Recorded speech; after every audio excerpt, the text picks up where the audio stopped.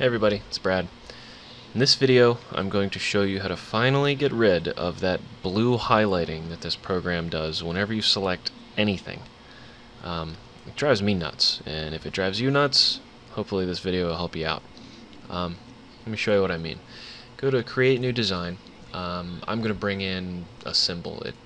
It doesn't matter what we bring in here, just anything at all in the design field. I'm going to select it, and look. Was red, now it's blue. It's really confusing, and it's something that we've had trouble with in class where people are like, well, why is my thing blue? Because it's highlighted.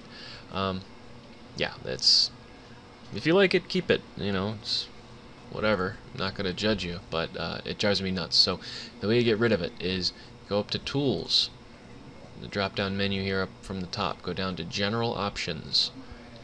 General Options here, you're going to left click on View on the left hand side here. There's a check mark next to Highlight Selection. Left click on that, get rid of that check mark, and say OK.